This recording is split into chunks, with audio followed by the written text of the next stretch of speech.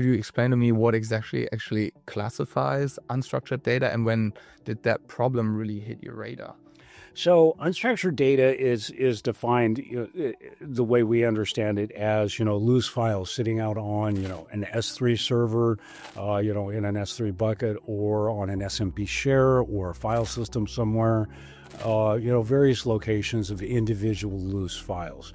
Now, a user may actually have some attempt at organization by folders, to try and organize files, but that doesn't scale very well. That's the way it was. Now, today, we have a lot of different, modes of storage. It's not only file systems, but it's also, blobs and databases. Databases are really trying to store multiple sets of data in blob format. So now we have documents stored in databases.